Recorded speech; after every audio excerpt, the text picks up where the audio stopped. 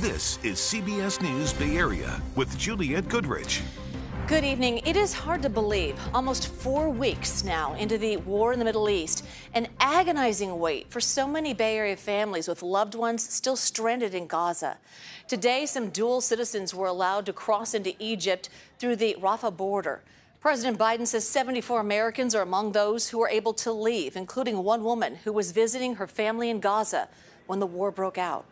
Unfortunately, I'm not even excited to leave Gaza because we have so many people that we live and care about, we love and care about. So right now I'm between ice and fire.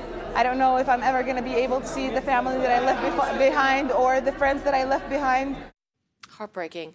Evacuees are being bussed into Egypt, but about 300 Americans are still waiting to get out, and among them, a grandmother who has family right here in the Bay Area. Our Leslie Gooden heard from her grandchildren about why they're now suing the federal government.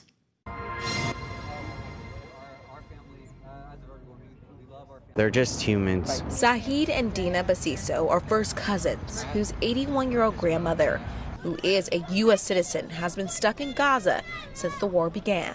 She's with her son who's been taking care of her for as long as she can remember. So for a mother to just abandon her son in the middle of a war zone after watching many of her relatives pass away due to these casualties is just mind-boggling. The two say that their grandmother has been granted access to cross into Egypt, but her traveling alone, they believe, puts her life at risk. She's already in war.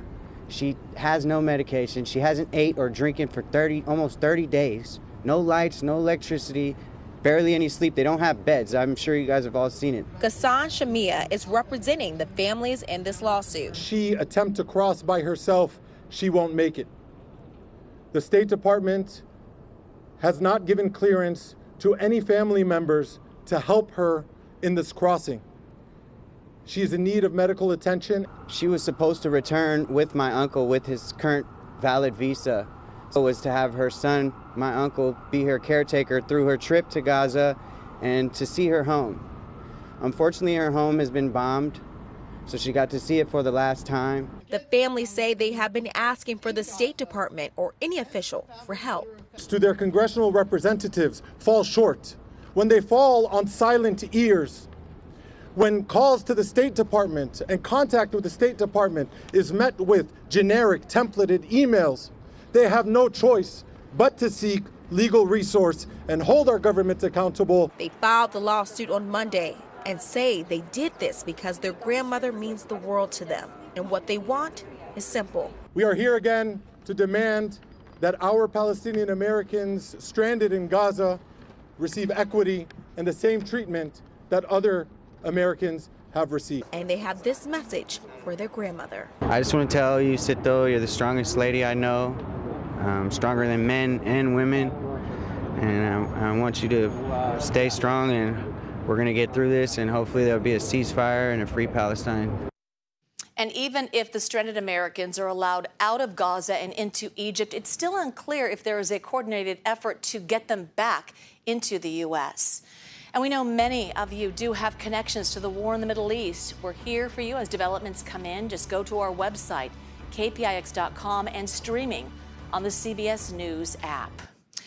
Federal officials in San Francisco say they are taking an all-hands-on-deck approach to fighting fentanyl in the city, hoping that the threat of federal charges will stop people from dealing the drug.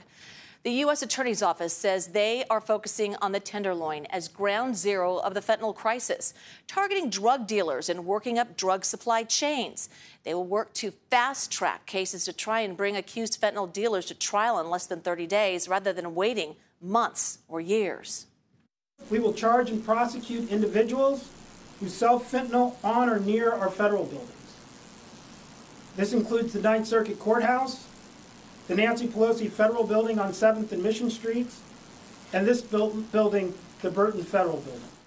And they also plan on using the increased federal resources to track the money used to supply fentanyl. We are tracking down suppliers, and we are holding accountable money services who turn a blind eye to drug transactions on their networks, and take all necessary steps to prevent this poison from reaching our streets. The U.S. Attorney's Office says in the past 4 months, they have brought federal charges against more than 30 defendants. Contra Costa County health officials are investigating a tuberculosis outbreak happening at the California Grand Casino. Now, so far, they have confirmed 10 cases among staff and former guests. But health officials have not been able to pinpoint the source of the outbreak. So they're telling anyone who has been there between 2018 and this year to get checked out. Symptoms of TB include a persistent or bloody cough, fever, unexpected weight loss, and fatigue. All right, now let's get to an update to a story about a youth football team in Oakland. So over the summer, they had to move out of their practice field after gunfire erupted close by. Not once, but twice. So as Andrea Nakano shows us, tonight they're back on a new field and they are practicing for a game of a lifetime. All right, let's go, run and play. The East Bay Panthers have a new home field tucked away at Madison Park Academy, closed off to the public. In late August, there were 2 violent shootings in a span of a week at Verde's Carter Park. Masked men came running onto the field and coaches decided it was too unsafe to play. Anthony Ray started playing football at the age of 8 and is glad the season has kept going. I'm grateful to be here now. I'm grateful that nobody on the team was injured or shot or anything like that. Players say they definitely feel safer on their new field, even though there are some minor issues with the surface. It's all right. I just hate it's like too much goose poop and like stuff like that. I don't really like the field. There's a lot of like poop around because of the geese, and it's kind of dry. The grass is pretty dry, but I'm not complaining. At least we have a field to be at. Good. For weeks, the Panthers didn't have a home field. Coaches not only coach, but they also help kids get to different practice fields and even a game in Santa Rosa. Us coaches do bring them in to practice, and some of us coaches do sacrifice our jobs to come to be here with them. There you go, right there. The hard work by all has paid off. These boys will compete for the league championship this weekend. This is all about these young men that came and sacrificed everything they could. They came over adversity and just kept grinding away. I'm excited because it's going to be my first ring, because this is my second year playing tackle football. Yeah. And you're saying first ring, you know you're going to win. Yeah. For these kids, it's not just about what they hope to accomplish this weekend and this season. They have dreams of playing Division I football after high school. It means a lot to me. I do want to take football to another level. I don't want to stay where I'm at. So the team plays the championship game this weekend in Sacramento. If they win, they will go on to nationals in San Diego.